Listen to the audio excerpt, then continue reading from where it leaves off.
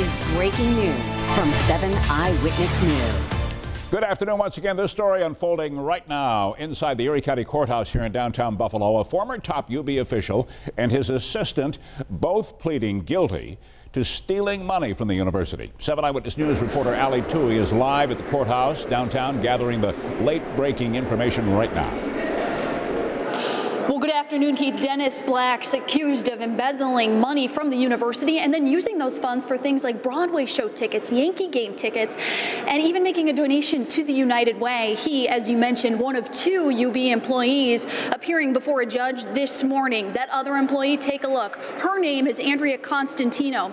She's accused of stealing some $16,000 from the college. That dates back to January 2013 when she was the director of campus living. She appeared first and admitted to stealing some $14,664.40.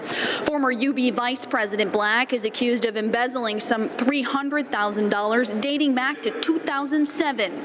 He resigned in July 2016 after 38 years with the university. He too pleaded guilty to his charges. So there's a lot to digest here, including whether Black will be eligible for his pension and whether his actions resulted in cuts to the university's athletic programs.